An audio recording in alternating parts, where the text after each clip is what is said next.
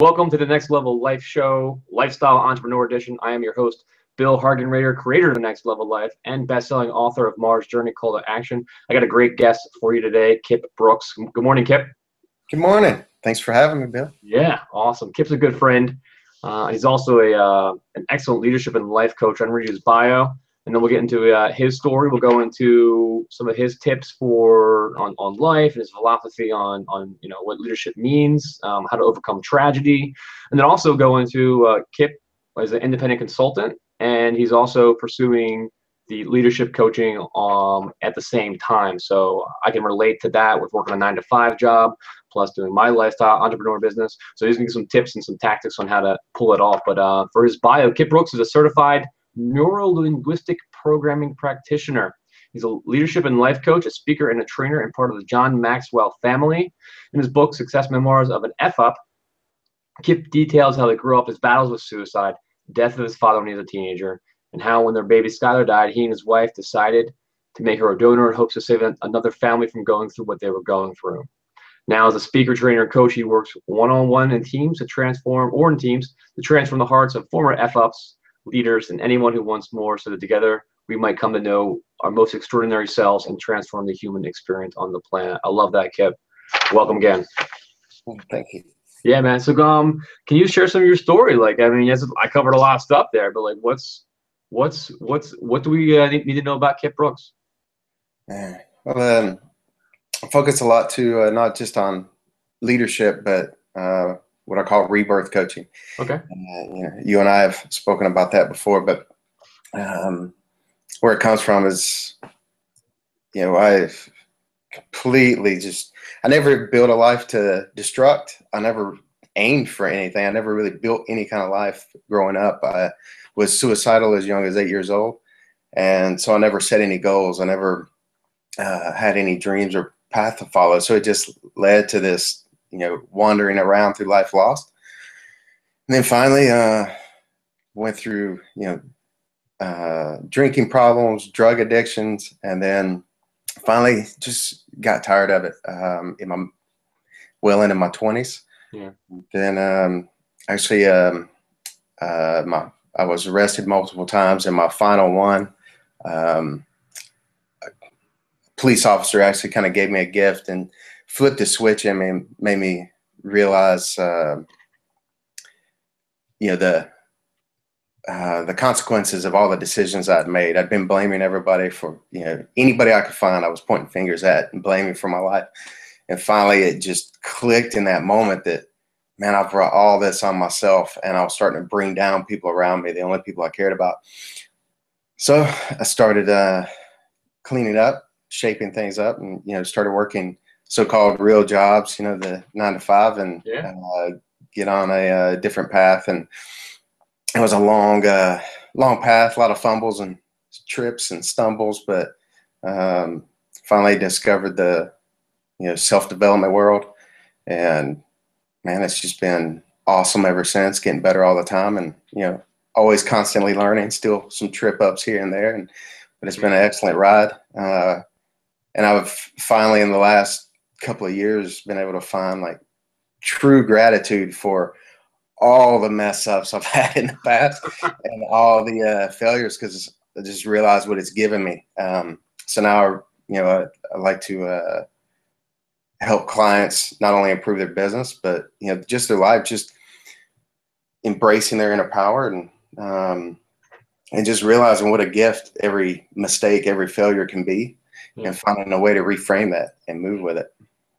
Yeah, no, that's awesome. And I so many things that I talk about, but I find that for a lot of people that do a lifestyle business or a business in the expert space, something that they're really passionate about, it is almost a form of personal development. It's not just going out and making money. So I think that the personal development angle, the business skills, they go hand in hand, because when you're doing something you're passionate about, spreading your message, that's part of you being shared with the world. Do you agree with that? Oh yeah, totally. So you can't improve one without improving the other, because you're in the business you're in. So if you improve yourself there, well, it's going to affect you in your personal life and vice versa. Yeah. And so people ask me questions sometimes like, what's 3 business tips and 3 life tips? I'm like, I have a hard time separating those sometimes because I've seen how one will affect the other. Yeah. Yeah. But yeah. What did that police officer say to you? Well, it wasn't so much what he said; it was what he did. My wife Shannon, we were just dating at the time, and I was I had my own addictions, but I was also dealing drugs because I always bounced between jobs when I was younger. I had a hard time staying anywhere, and it was because I would have these ideas of how to improve things, and people convinced me I was crazy, but what it was that entrepreneurial spirit. Yeah. And I'd see ways of improving things, and I couldn't get people to listen. I hadn't developed the skills to deliver my message properly, and I didn't really understand building that relationship and trust. And so I created this story that was the only world I would fit in. I had seen my dad do it as a kid growing up, so it just kind of happened.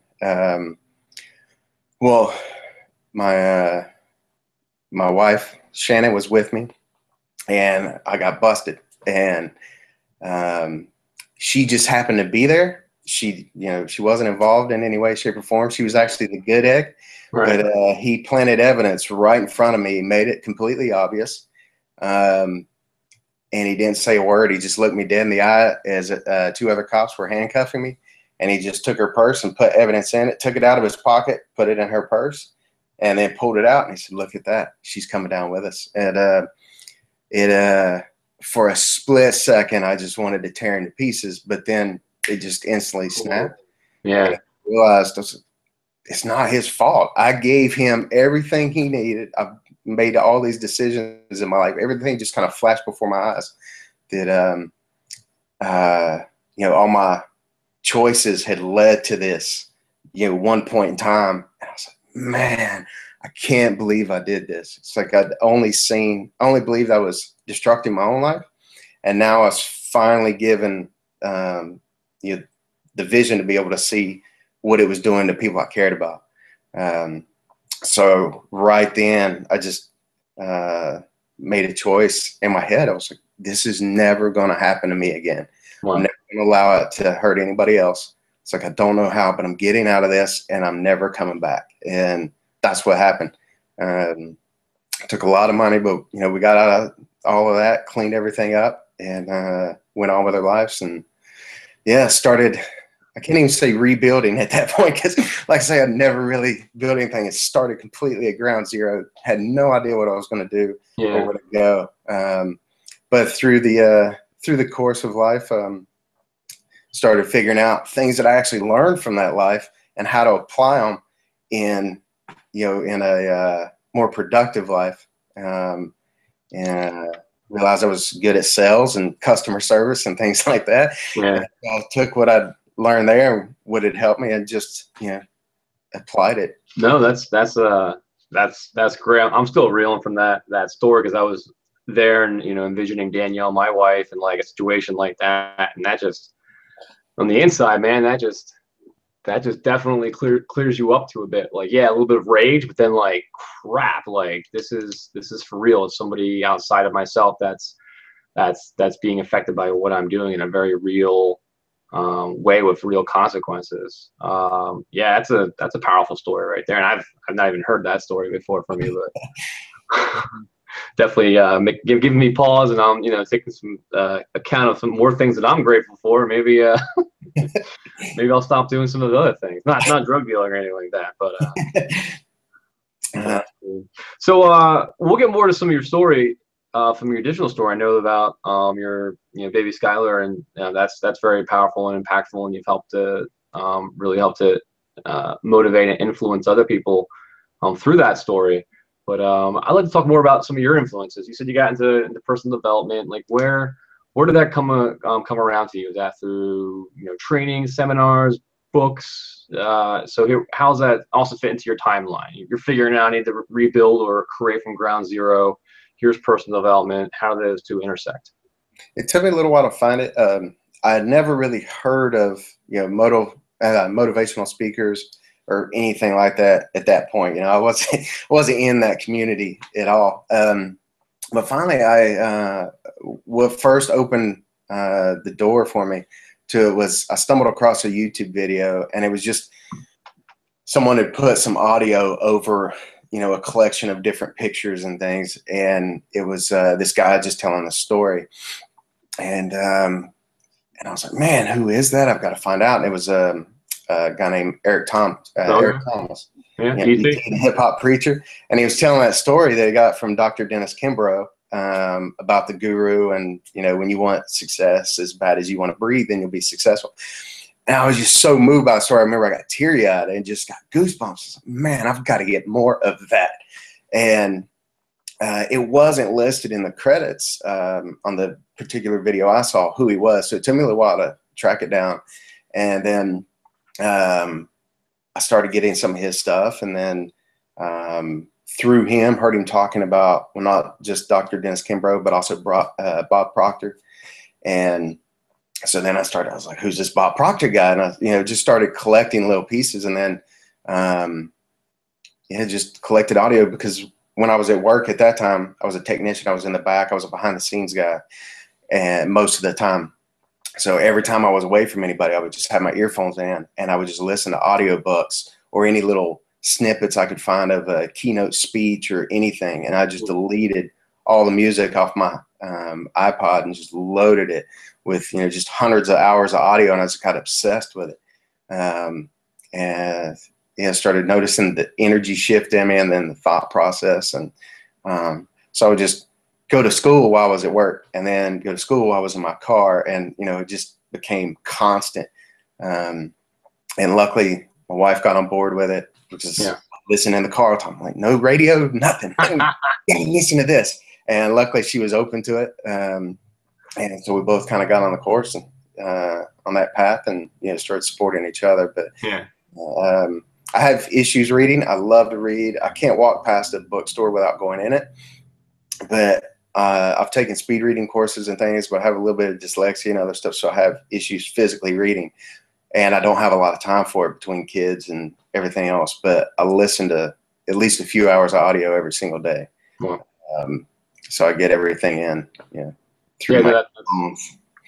That's awesome. It's also great pointing out, you know, it's good to have a significant other on board, and that's not always the case. But basically, my advice in that scenario is just to keep doing you, and eventually, you know, your spouse or significant other will, you know, catch on, or they'll move on. Yeah, it's a good friend of mine. His story with his wife actually went the opposite direction. She was on board for a little bit, and then she was like, this just isn't fun. And he was having a blast with it. And he just, you know, they try to work things out, but after like 2 years, he's okay, I'm just being drugged down, and, you know, we're fighting all the time. It's like, so this is no relationship at all. And they separated ways, and now they're good friends. And he actually kind of mentors her, so she's starting to get on board, but, you know, they both moved on. And, we hold on sometimes too much to past relationships that have served their purpose. We have this false idea sometimes I see with people that we think every relationship's supposed to last a lifetime, and I don't think it really is. You outgrow them, or they outgrow you, or something. Sometimes it's only moments, sometimes it's years, months, you know, whatever. But it's all to get you to the next step. Some of them are meant to go a lifetime. Especially relationships like you and Danielle. It's just obvious. It's, you know, it's a lifetime thing. But so we waste so much energy trying to rebuild something that's, you know, not serving us or not serving them. No, that's and it's also a bit of it about knowing, if you're aware of that. So for me, I just, growing up and going through some of the things that I went through, I was very separated from people, and I kind of separated myself from people socially, mentally, you know, sometimes even just, you know, physically. But what I realized is that I am a people person, that I do love people, and that I love interacting with people. And I would get kind of sad when I meet somebody cool at an airport, and then go, but then I just realized, like, that's part of the beauty of life as well. Like, those, you can have an awesome interaction, a couple follow-up interactions, and then that adds to the beauty and the splendor of life. Walking by a pretty flower, having a great conversation, and that just makes life more beautiful, versus just saying, I'm going to be withdrawn or not talk to people because, mentally you go through the scenario and it's like, what's the point if you're not going to be seeing them years from now? It's walking by a beautiful flower, having that beautiful conversation. It just makes life more fulfilling for me. I love that metaphor for it too. I never thought about it like that, but yeah, I just invented it, but it's true. the metaphor, not the actual thought process. Yeah. Cool. So then let's get back a little more to your story. If you want to share a little bit about or I guess the more defining or painful or powerful moments in your life with your baby Skylar. Is that something you're cool talking about? Oh yeah, totally. Yeah, that was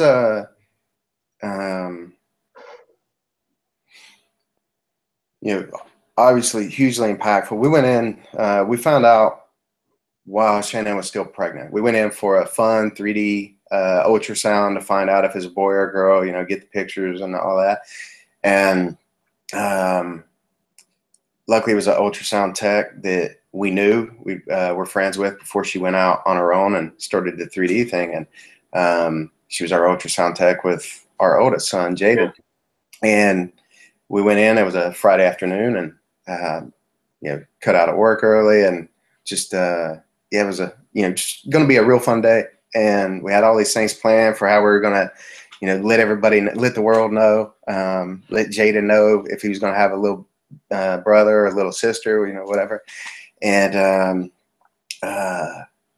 we found out instantly, because Roxanne, our ultrasound tech, is like the best on the East Coast, or one of them. She's top dog. That's who they call when they need a good reading. Yeah. And she just found out. We could tell by the shift in her physicality, just okay, something bad is going on. And she wasn't technically supposed to give the diagnosis, but she's such an expert, she gave us the news, and plus through the relationship we had with her, she felt comfortable enough. And, we gave a full disclaimer. It's like, we're not holding you responsible for anything, but we need some information. And it was devastating. It was probably about a 20-minute drive home. And I remember Shannon talking the whole time to me, the whole drive home. I don't remember a word of it. It was just, there was no audible sound at all. It was just blankness. And then we got home, got the call from our doctor. They looked over the results, confirmed the diagnosis, and our midwife, who was actually became great friends with us. What was the diagnosis? Oh, the diagnosis was anencephaly, and what it is a failure or a deformation in the brain. It doesn't fully form. There's different levels of severity. As we went on, we found out hers was actually quite severe. Originally, she was given a 60% chance of being born alive. By the time she was actually born, that had dropped down to 10%. Wow. But she was actually born alive, and she lived for 99 minutes. And when we got the diagnosis that day, the day she was born, we knew that if she was born alive, that there was a good chance she wouldn't make it through the day. So, started out initially, that was the day we feared more than anything. But luckily, the different steps we took along the way actually turned that into being the greatest day I've ever experienced. We started meeting different families that had gone through similar things. And we would, life is about asking the right questions. Tony Robbins talks about that. Just about everybody does. And luckily, I don't know where it came from, because I was never at that point. I was never really good at that part. But we would start asking people and finding out, okay, what's your biggest regret and what's your happiest memory from your own experience?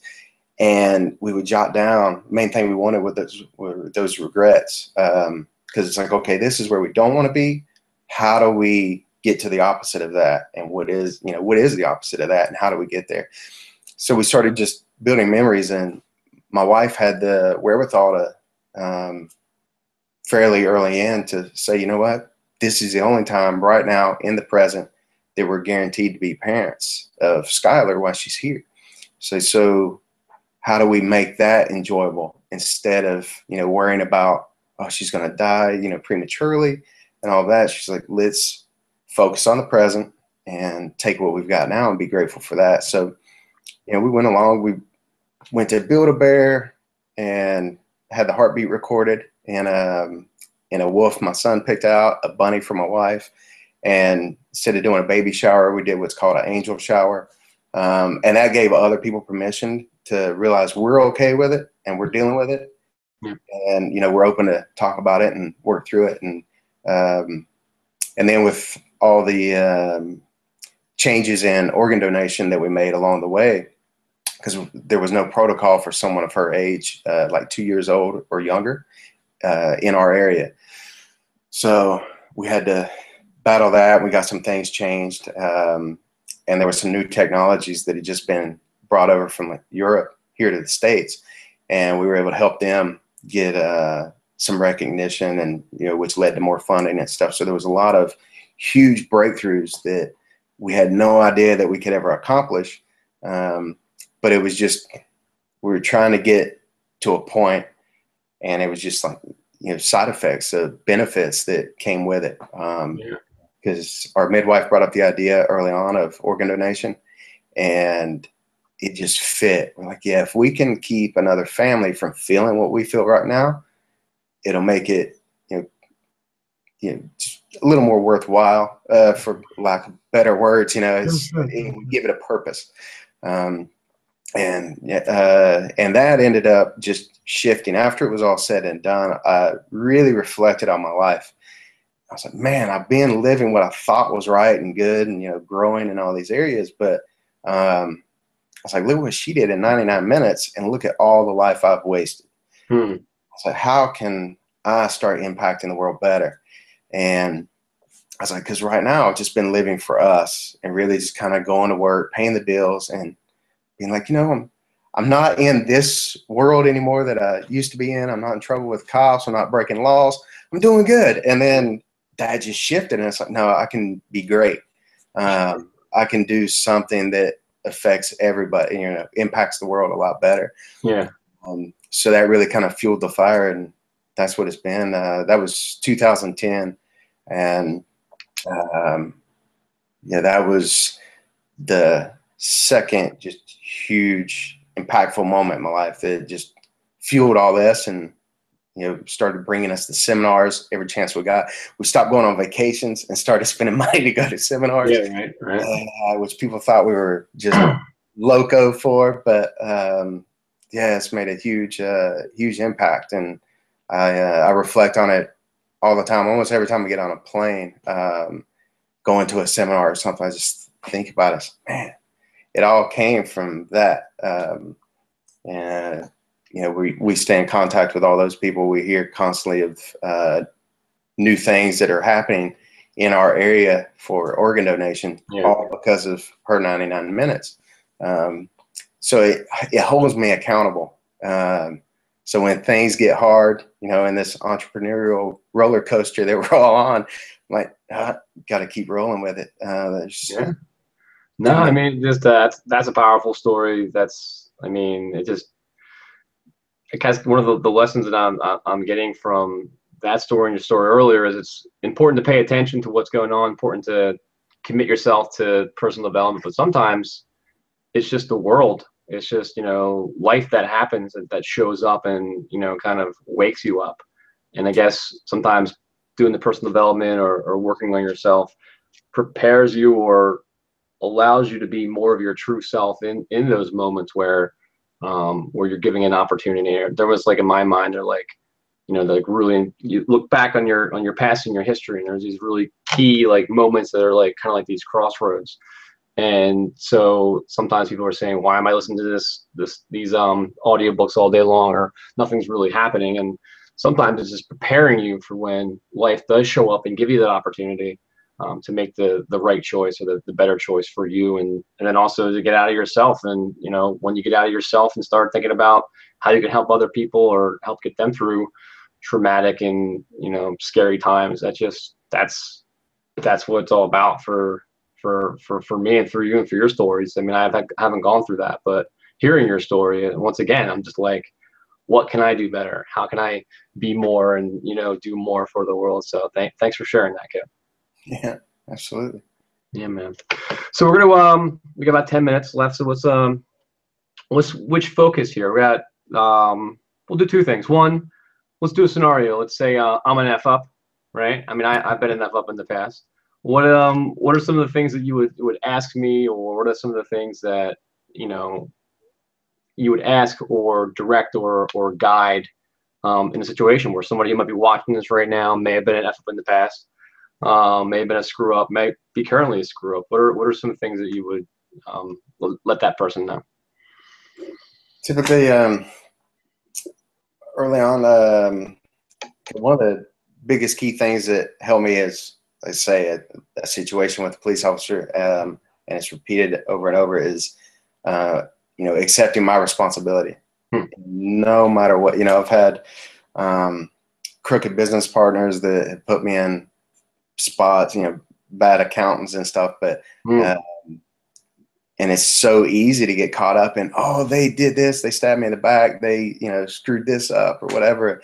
And the more we hold on to that story, the less we get accomplished. And I picked that accountant, I picked that business partner. It's like I have responsibility in that. So it's like I can't do anything about them, but I can do things about my choices. I control that. And that's the biggest thing, I think, for just about anybody, is accepting our responsibility in it. So when I work with people, it's like, okay, what's the biggest story of blame that you're throwing out there? How can we reframe that to where you see what your part of responsibility is? It might just be, something minor. I mean, you could be completely victim, but holding on to that victim mentality will never allow you to be, in a victory mindset. And so you just learn from all of that, but we hold on to that story so much we don't allow ourselves to see, the knowledge we gain from it. Yeah. So it's just reframing that and starting to let go of some of that. And, it taps into some forgiveness work too, but which was probably the hardest thing for me to ever wrap my head around and really start to accept and take action on, was forgiveness. That's a constant work, but no, my family could rule the Olympics if it was an event of holding a grudge.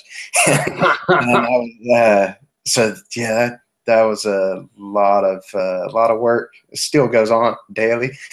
Constantly remind myself of it. But yeah, that's usually what I find is typically the biggest holdback for most people I deal with.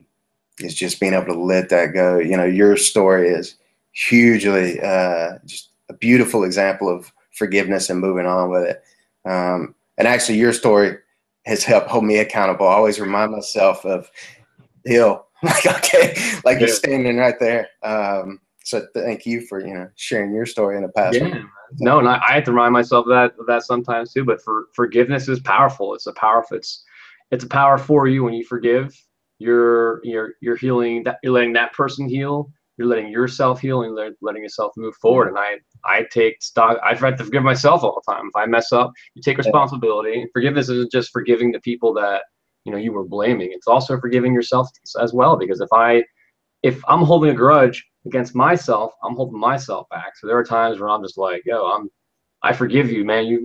I forgive you, Bill. Let's move on. Let's get this going. Yeah, and we get hung up on that too. Like, accepting responsibility doesn't mean beating ourselves up and taking the grudge on ourselves. It's like, just own up to it and just move on. It's like, don't beat yourself up. Learn to laugh at yourself about things, and but yeah, forgiving yourself is every bit as important, if not more important, than forgiving the others. But I remember somebody brought it up to me. They're like, when you're holding this grudge, you're letting them, control your mind constantly, but they're not thinking about you at all. Nope, and I was not like, at all. Oh man, so that really ticked me off. But that was what fired me up to, okay, I've got to start putting this into effect. Because I was like, I started realizing how much time I was spending focusing on this grudge that was getting me nowhere, and they had no clue what was going on. So I'm not hurting anybody but me. So that's kind of getting rid of helping to someone to gain responsibility, maybe get rid of some blocks that are keeping them from moving forward. But what about somebody that has no idea what they want to do, that knows that they're meant for more, know they want to do more, but they're just like, great, I've freed the blocks up. Now here I'm at. What kind of advice would you give to help find their passion or what? Yeah, this is what I do, because that's, like I say, a lot of my own story was, it's like, okay, I'm trying to get somewhere different, but I don't know where. Yeah. You know, and I've heard a lot of speakers, a lot of coaches say go back to the ages of, like, it varies, but usually 7 to like 13 or 14, and say whatever you wanted to be there. There's hints there, little clues to get you there. Well, like I say, I was suicidal at 8 years old. I didn't plan for anything. So I didn't see the point in dreaming. I didn't see possibility. I was hopeless. So I would go back to that. I'm like, well, I wanted to be dead then. What does that mean now? And so that doesn't always work. You know, I have seen it works quite a bit with people, but what usually I'll do is work with people. And it's like, okay, kind of, tell your story, and we'll look for clues and your little signs along the way of little strengths that you've demonstrated in your own life, and then different knowledge that you've acquired, and just look for areas of higher emotion during that, especially if I'm one-on-one. I can kind of read their body language and sensory acuity and things, and but also it can be done by yourself just by journaling out and just kind of going through it, and then you go back and reread it, but you look at the areas that kind of impacted you the most, or as you're writing it out or thinking about it, like where did your emotional level go high at, and what was the cause for that, and like where did you what kind of things excite you a little bit, or what do you wake up thinking about, what do you think about before you go to sleep, and you start kind of piecing them together and do a little detective work on your own. And I've found it helpful too. I've run some clients through after they do that. Also, this helps really well with the forgiveness thing, but also start showing other signs to help you figure out your own passions, is telling the story and the other person's perspective. It works really good with forgiveness, but it starts just opening your mind up in different ways, and it allows things to start coming in, and it's like, okay, because you're so focused on your story, you don't think about the other one. So when you open up like that, it allows you to start seeing all sorts of things differently. And I constantly analyze things in my own life like that now. I'm real big, and I've always been into martial arts in and out. So I'm a mixed martial arts fan. And most of my friends can't stand to ask me who I think is going to win a match, because now I can actually see ways that both people, their strengths in both areas. But exercises like this has helped me, discover my own possibilities, but also see the strength and possibility in others.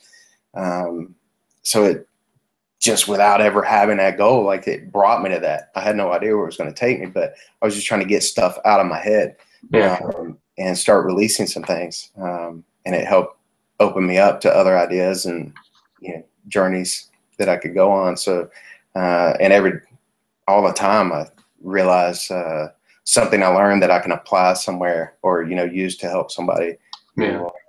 Tools along the way. So, yeah, I think what's important to kind of add to that is to embrace experiential living, embrace trying new things, going out there, and even if you're not sure it's your passion, but you read about somebody that's doing something that's enjoying it, like martial arts, for instance, like take up martial arts, and who knows, you're going to be a professional martial arts fighter, but that'll at least get you active, get you moving, get you to meet new people, see new things. If you're not sure where you're at, start doing new things that, excite you, and they will sometimes lead you to the path that, you are doing what you were sent here to do.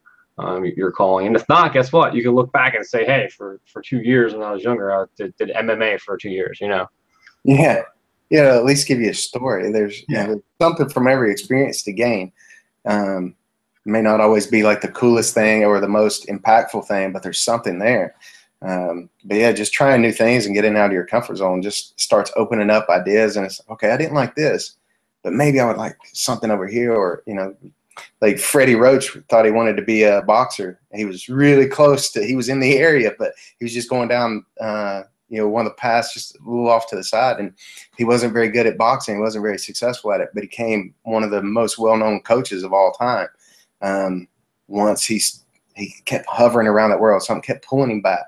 And he finally just realized one day he saw a flaw somewhere else. So it's like, once you dove into something, you might not be very good at that particular area of it, but just chunk up a little bit is what they call it in NLP, you know, get a bigger picture of it, step back and just kind of observe. And there's signs of, there's reasons why we're attracted to different things.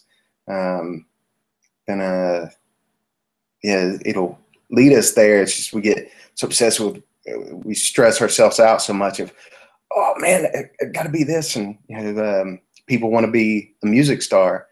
And they're like, I love music. It's like, yeah, but you might be a really good producer and you might be horrible on a microphone. But, you know, we just focus sometimes too much on the wrong ideas because we start listening to other people too much. And so people are like, oh, you love music, you should be a singer. Well, no, I love music. I've got the worst singing voice I think I've ever heard.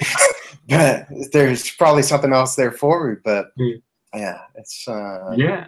And then this just gets me, we could go on and on, but this takes me on you know, your own personal journey, you know, call it experiential living, you know, doing things that are fun or excite you now, that may either guide you to find what you're passionate about, or let's say you already know what you're passionate about, just doing more exciting things. But also when you look back, you have those stories to tell, but you can see the journey that you were on. So for instance, like now I'm a lifestyle entrepreneur coach, but you know, my day job, so to speak, you know, I'm a project manager. I focus on cybersecurity and I focus on innovation.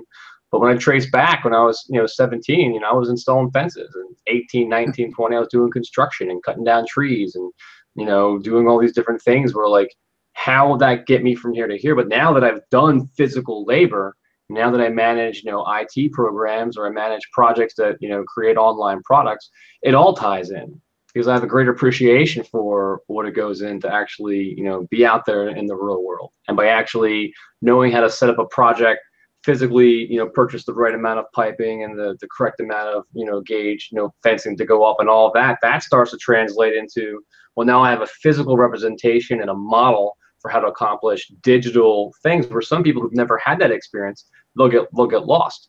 And, you know, start looking for those things. And I mean, do you have things like that in your life where that was like a loaded question, I'm sure you do, but, you know, what are some of the things that you've done? I guess we'll transition into the maybe some tips for people that are working a 9-to-5 job and want to do more lifestyle business. But what are some things that maybe you can look back on your journey work-wise that show up in your everyday life now?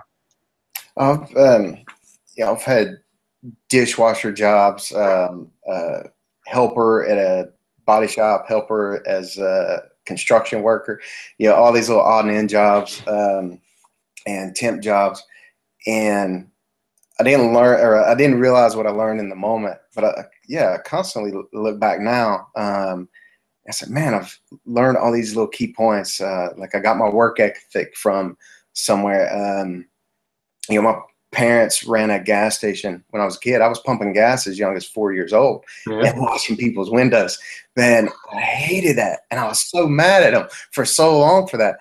But it gave me a work ethic and a hustle because they would drill me. You know, about anytime I worked at a place they ran, I always had to work harder and better than the other people there. You know, my parents had their flaws, but they would outwork anyone I've ever met. And then I was raised the same way. So I always had that work ethic to kind of push through. And I was just always kind of good at that, about hustling. So like, now I can't stand to sit still and not be doing anything. Even when I try to relax, I'm like, all right, I start getting bored. But yeah, it took me a long time to figure out how to be grateful for that and figure out what I learned from it and how it had affected me. And yeah, dishwasher jobs, it's like they led to somewhere. And because a lot of times, especially early on in the entrepreneurial journey, you know, you're the janitor and the CEO. It's like you've got to be willing to do a little bit of everything in the early stages to build you know, build whatever it is you're building. And so I don't have a problem, you know, getting dirty and, you know, getting my hands dirty and doing the grunt work. Sometimes I actually enjoy it now because it kind of takes me back. And, you know, a lot of those menial jobs, like Einstein worked at, what was that, patent office, or, and he said some of his best ideas came from that. It's because you're able to relax your mind enough and do things that are just, you know, so repetitive and so easy to you. It's like it frees your mind up to start thinking of other things when you're not truly focusing on a solution, and you start just kind of daydreaming and other ideas come up. Yeah. So still to this day, I do the dishes at our house. And I find myself just coming up with all kinds of ideas. I've written poetry doing that, or, you know, pieces of speeches, or, you know, all kinds of stuff, just doing the dishes, or come up with fun little games to do with the kids. You know, it's just, yeah. And I don't know what it is about. I call it active meditation. There you go. Feel and meditate. So I started running. I don't enjoy running, but once I figured out that I was actually kind of meditating during that, I started finding a passion for it. So now I love running. I still don't like the physical act of it, but I always, or pretty much always, you know, come back feeling more energized and just clearer headed and have tons of stuff to write down or, you know, journal. And I do the same thing, like washing a car or doing dishes. Say those little, you know, daily tasks that just seem so menial to us. It's like you can get something out of that. You can, okay, you're not learning something physically washing a dish right now when you're in your 30s or 40s because you've done it for so long. So freeing your mind up and just let your mind wander. And yeah, do that active meditation, just clearing your head and see what comes in. That's great advice. Awesome advice. So we're gonna wrap things up, brother. So anything out there? I mean, I'm gonna post some links to your website. Anything you got coming up? This book, Confessions of an F Up. Success Memoirs. Yeah. What is it? Success Memoirs. Success Memoirs of an F Up. Is that out now? Is that coming out? It's getting really close. I'm actually, my editor and I are speaking this week. I wanted it's pretty much done, but I want to go back and adjust some things because I'm putting together an online course based off of it to help people with open up some of their own ideas and discover their powers and passions and stuff. So I wanted to go back and with that idea and kind of re-edit the book on my own and, you know, change a couple things to tie into that a little better. Yeah. Because when I originally wrote the book, I just kind of wrote the book with just the book in mind. And I was like, oh yeah. And then one of my coaches was like, you need to build a course off of this and help others that maybe can't get with you in coaching one-on-one. So give them, you know, some kind of online resource. Okay. So, you know, the great ideas are always right there in front of us. We just don't always see them. We need that outside person a lot of times. Sure. But yeah, it'll be coming out real soon. Okay. Definitely, I would think by the end of January, but maybe even earlier.